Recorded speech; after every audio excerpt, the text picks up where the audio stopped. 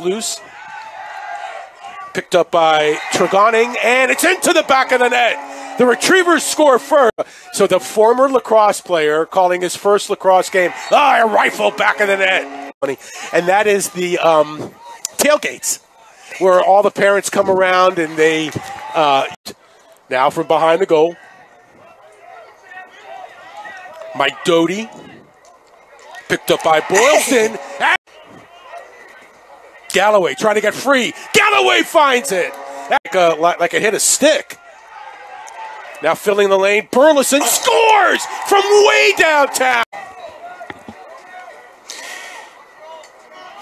Dupuis towards goal. And is it in there? On the entirety of the year so far.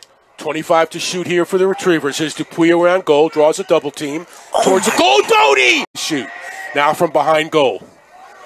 Tregoning inside, flashing through, and scores! 30 to shoot. Around goal, towards goal, Dupuis! That's his game right around the... Bang it. Wow! Oh, wow! 5-hole. They slide over to him. Cross field, Bauscha gets inside a man. Bauscha hands free. Bauscha scores! Away. Bauscha comes free. Oh, my scores! Goodness gracious. That was a howitzer. The dot today, I mean, they just keep getting possessions. Towards goal, Lingner meets it. And Lingner in the safety of the crease makes the play. Back up top, 39 to shoot.